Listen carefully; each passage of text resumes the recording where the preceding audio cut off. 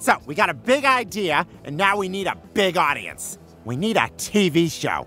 Yes, but how do we get one? That's the easy part. You ever heard of Brandon Tartikoff? NBC president from 1981 to 1991? Rings a bell. Legend has it that the idea for Miami Vice came from Brandon writing MTV Cops on a cocktail napkin. Is that true? Probably not. Even so, all we have to do is put the right combination of words on a napkin and we'll be in television heaven. Tax cops. Excuse me. I am a successful television executive, and I believe that napkin is going to be a hit show. Can I buy it? Deal. Excellent. Nice to meet you. I'm Tony Vengeance. Wow, great name. Stan Smith. And this is, you're gonna like this, he's usually got great names. Stan Matthews. Really? Stan 1 and Stan 2 love it. I'll see you Stans in Hollywood, where you'll make so much money you could buy a real eye patch. And you can buy a nose. A real nose? I can almost smell it. Footprint City, here we come. Stan Matthews? Yeah, Dave Matthews' brother. Oh, wow. And that is why I don't lead with it. Stan Matthews likes to make his own way in the world. There are 1,500 IRS agents in the state of Virginia. These are their stories. Everyone pays taxes, dirtbag. Easy, he's rich. The rules don't apply.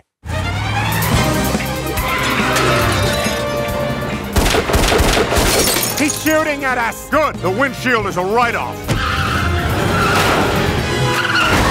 I know this guy is lying on his taxes, I just don't know how. The numbers. The answer is always the numbers. Got him.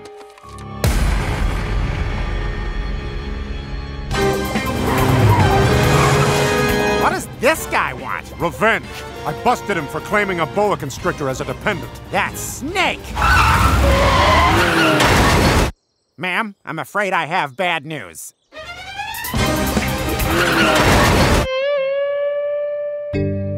I don't know, partner. Sometimes it feels like all we do is look for write-offs. What we should be doing is looking for write-ons. You're killing it, Stans! 12 episodes aired, and an Emmy for Best New Show! The network is so pleased that they've decided to air the finale after the Super Bowl. After the Super Bowl? Not only that, but we're gonna do the episode live! Well, I'll leave you two to your creative process. Heavens to Betsy, our plan is working, Stan! Oh, I got you something to commemorate the footprint we're gonna make when we drop the A-bomb.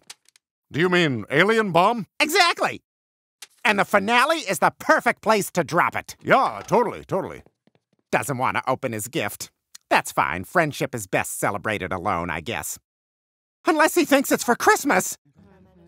Listen up, gang. The network just told me our finale is going to air live after the Super Bowl. I need ideas. Ideas? Aren't we locked in with the A-bomb? Maybe, but let's keep it open until the staff has a chance to weigh in. Maybe we do an episode shot entirely from the perspective of a tax return. And like half the episode is just hearing voices from inside an envelope? That's good, Finchy. Stan, I don't think that works with the thing. What thing? The big reveal? The big alien reveal? The big alien reveal? Are we tackling the tax ramifications of illegal immigration? No. Can I talk to you outside? But write that down, Andrew, something for next season. I'm not afraid to tell the truth. Look, Roger, I know the original idea was the whole alien thing, but I really feel like that's not the story we're telling anymore. That's the only story! Totally, and we've got that in our back pocket, for sure.